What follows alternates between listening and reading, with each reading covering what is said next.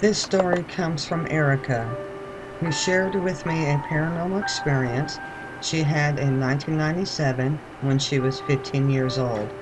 It was at her home, which was in a small town on top of a mountain in Virginia.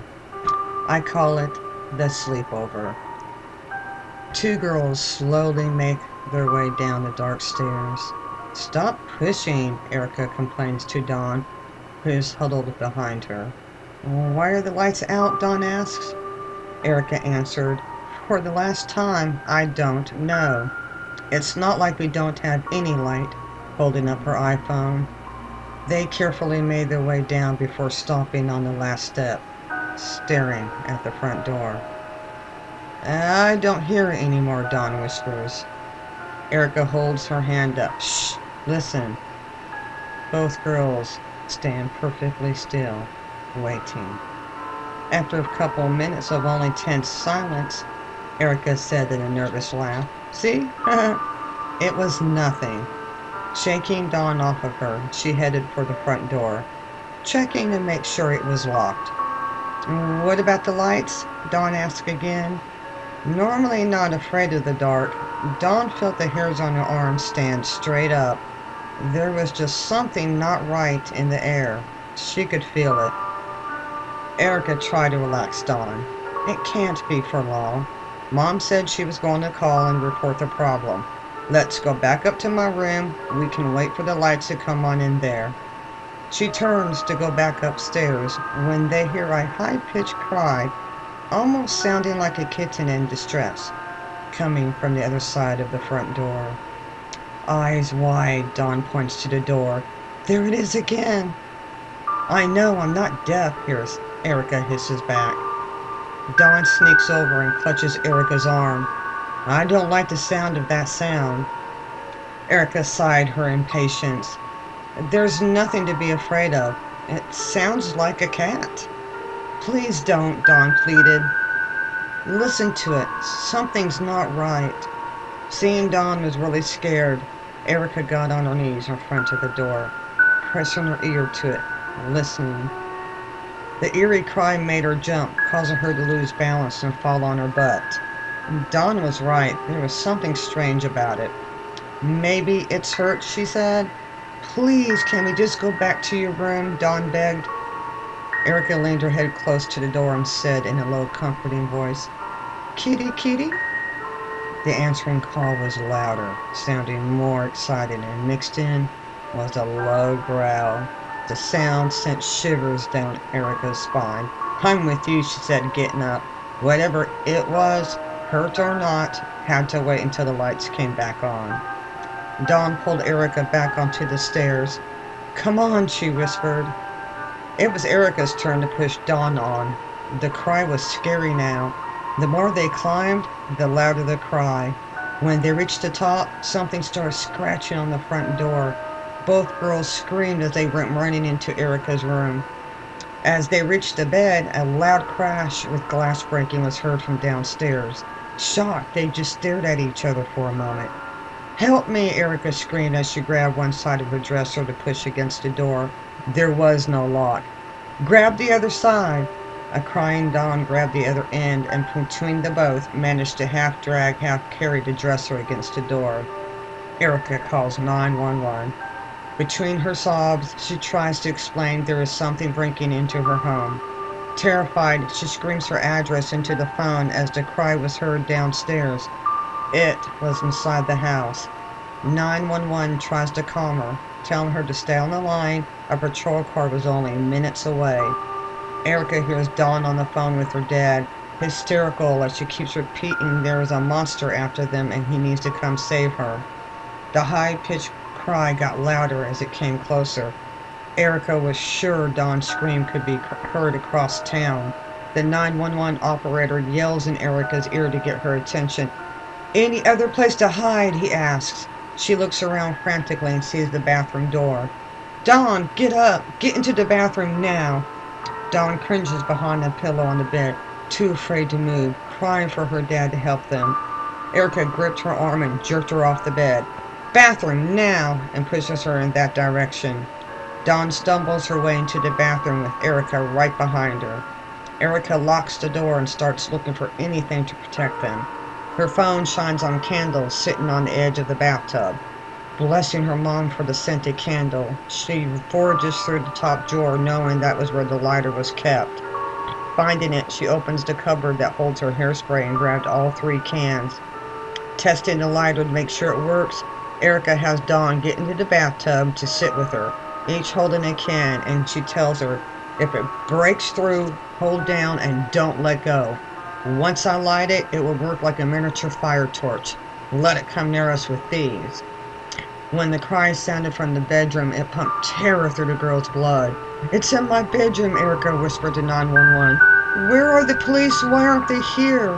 Her fear level was beyond. She never felt so alone. Something was coming for them. She could feel its evil. It's outside the door. It's outside the door. Oh, please, please help us. Oh, please. She stammers into the phone. She lifts her arm, holding a can spray in front of her.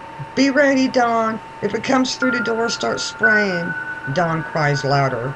Erica nudges her. Dawn, please, you have got to help me. Dawn gets her arm shakily into position. Erica about sprayed when the scratching started on the bathroom door. It was almost as bad as the cries. She screamed into the phone. You have to help us. It's trying to get in. We hear it.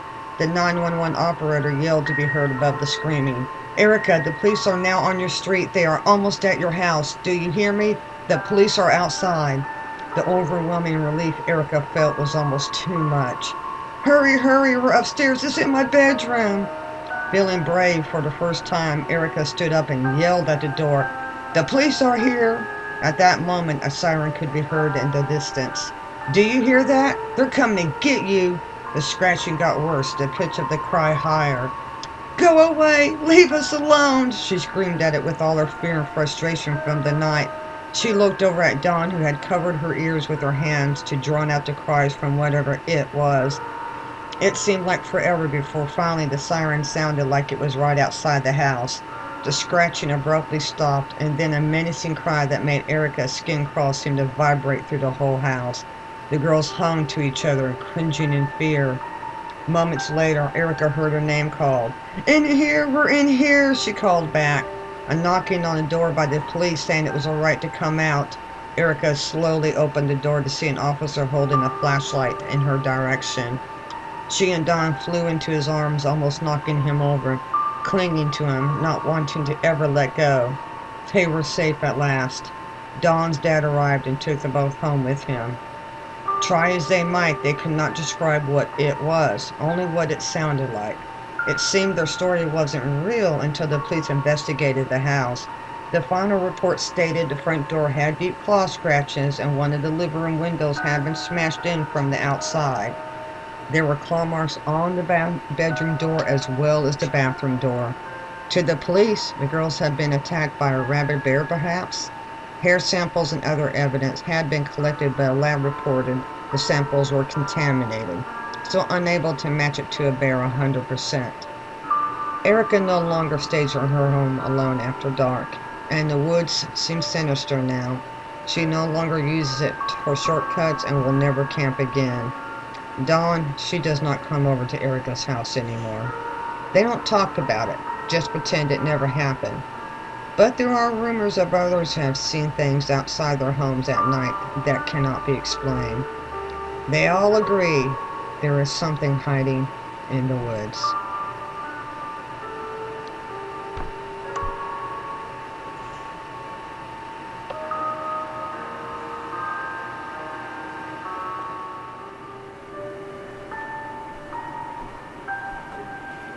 This story is based on a real case from San Francisco, California. The call was answered at 2:37 a.m. 911. A scared-sounding, sobbing woman in a raspy voice, barely above a whisper, begged, "Help! He's here looking for me. Please help me now." "We will send help, but I need your address," the operator asked. The woman gave it to her and hung up. 911 operations tried calling back, but got a recording stating the call could not be completed. A patrol car was sent to the location. The police parked on the street only to find an abandoned house on the verge of collapse. No electricity and no one inside. After checking with a neighbor, learned the house had been empty for years. They left convinced it was a prank. The next night at 2 a.m., 911 received another phone call from the same woman. She was frantically begging for help again, kept stating he was looking for her, and just like the other night, she hung up. Dispatch sent another patrol car to the address, but they could not find anyone in the house nor in the yard. The next 5 nights, 911 received 2 more phone calls from the same woman. The police had had enough and decided to find the pranksters. They tracked the number with the phone company and found out it did once belong to the address, but had been turned off years ago. The number had never been recycled. It deepened the mystery of who was making the phone calls and how. The police contacted the owner, an elderly man who lived outside of town. He knew nothing about any 911 calls coming from his place, obviously angry about anyone being there. The police decided staking out the house was the next step. That night at 3 a.m., an officer watched as a car pulled into the driveway. Calling in the license plate, learned it did belong to the homeowner.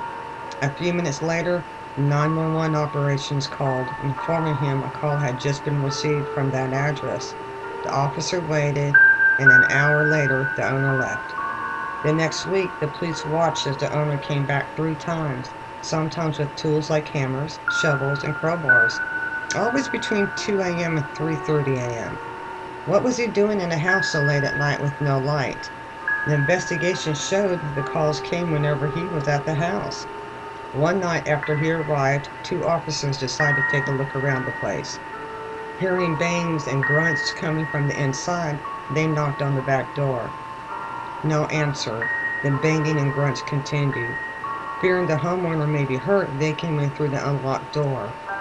Following the noises, they found him tearing down a section of wall in what was once a dining room. Catching him totally by surprise, the owner was shocked, holding a hammer in midair. "Is everything all right, sir?" one of the officers asked. The owner got irate, insisting they leave at once. As they asked him questions as to why he was here in the dark remodeling, the more irate he got. One of the officers shined his flashlight toward the wall that had been torn open, and on closer inspection, saw what looked like a woman's skeletal remains. A phone cord was wrapped around her neck with a rotary phone dangling against her chest. They arrested him on the spot. Medical examiner said she had been strangled, and tests showed it was a homeowner's wife who had disappeared 35 years earlier, a cold case. He was charged with her murder.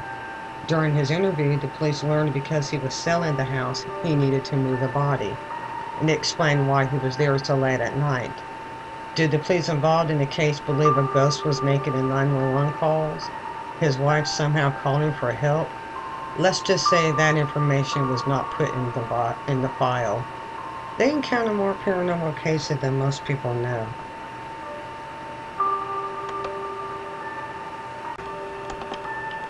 This case is based on an investigation from 1995 I did in Lynchburg, Virginia. It was a case of 2 young brothers sharing a bedroom who were being terrified by something. Whatever it was, it sent them screaming from the room in the middle of the night, freaking the parents. It was starting to become a weekly thing, so I was requested to come out and do an investigation. Because of their age, interviewing them brought very little results, only that they were scared of the spider webs. The spider webs? I had scoped out the house and property earlier, but did not see or feel any energy signatures from ghosts. Yet these children's fear was real. Something was scaring them. The only way to learn what is going on is to stay the night in the boys' room. It's boring and exhausting, staying up waiting for something to happen. It was several nights before the music woke me. A lone piano playing a sad tune. 1:16 a.m. the clock read. I walked around the room, yet couldn't find the source. It was weird. The music stayed the same volume no matter where I stood. Stepping into the hallway, it stopped. But when I stepped back in the room, the music was heard again. Okay. And in the blink of an eye, there were bright white spider webs everywhere, and I mean everywhere. I could even see strands dangling from the ceiling. I found myself self-ducking away from the webs, not wanting any of it to touch me. I wasn't scared, just ew.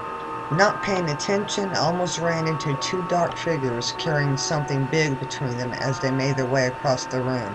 While all of this is going down, my radar was still reporting nothing is there, and I was mentally screaming at it, "What? Are you blind?" As they walked past me, their features were too dark and blurry to make out any details, except they wore what looked like short capes and tall hats. And snap, it all vanished, disappeared. 1:19 a.m.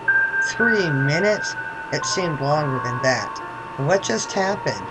So surprised, I never even snapped a picture, and when I played back the tape recording, it was just white noise. A bit unusual since I usually get some ghost talk if a place is haunted. It didn't make any sense. First strange thing, I could not feel the ghost. It was like they weren't there. Second strange thing, they did not pay me any mind, as if they did not see me. So what's up? You have to want to do this, to want to help, because it takes many, many hours to research and research some more. Then I found it. Eureka! The home had been a part-time funeral home once upon a time. Part-time?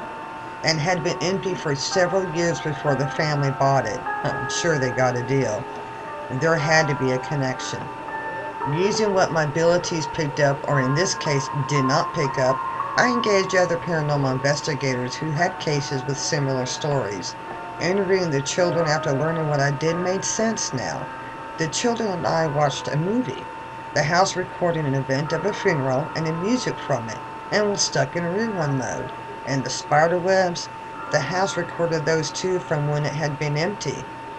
How? No idea. That's way above my pay wage. After explaining it to the parents, they moved the children out of the room and use it as storage now. Problem solved.